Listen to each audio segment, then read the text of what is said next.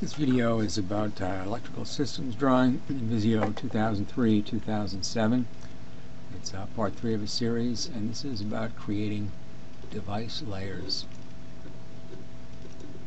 This is where we left off in part 2. And we're going to zoom in a little bit here and look at the devices that we established.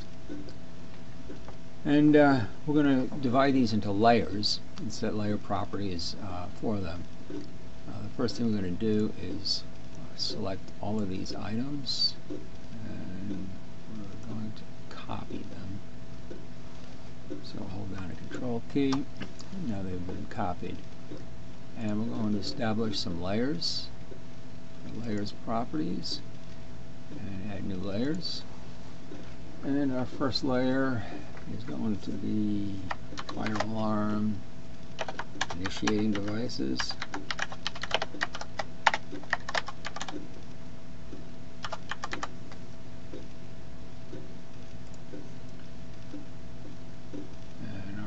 Layer is going to be fire alarm signaling devices.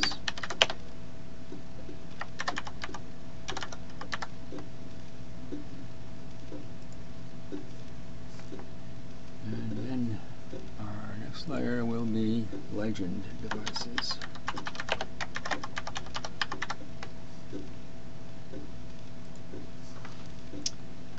And we're going to set some colors for these layers. Our initiating devices. I'm going to select red. And just to make them a little bit different, for our signaling devices, we're going to pick red. But we're going to go to more colors.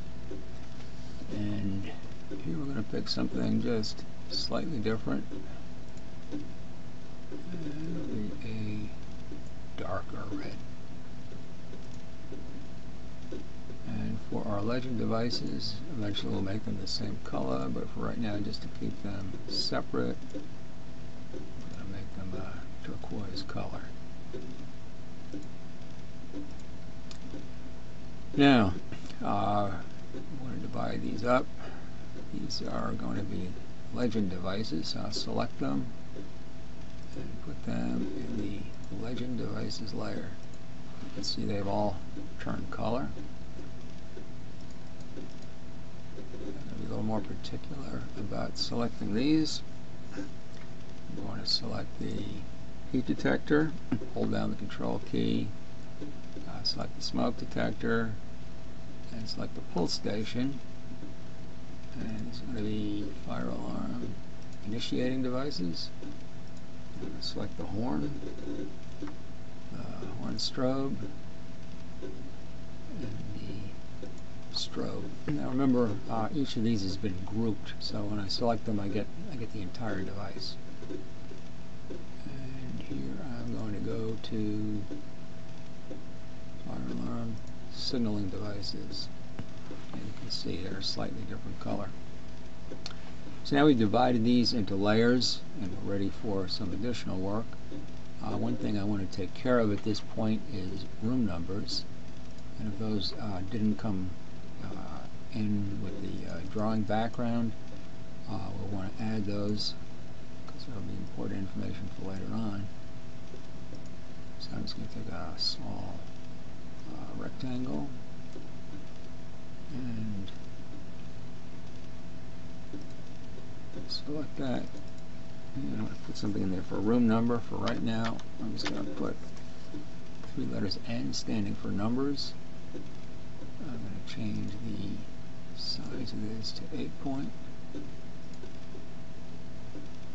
Let's make that.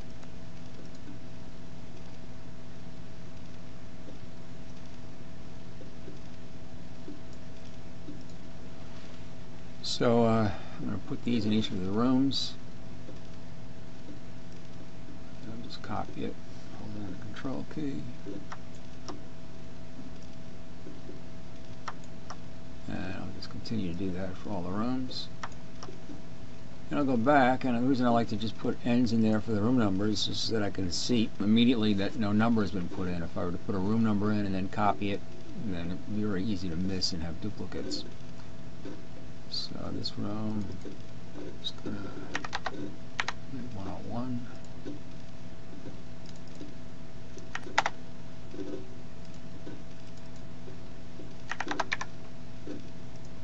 And so forth. And basically I continue that through the floor. So that takes care of this part of the video. Next video we'll move on to some data fields that we'll add to the devices.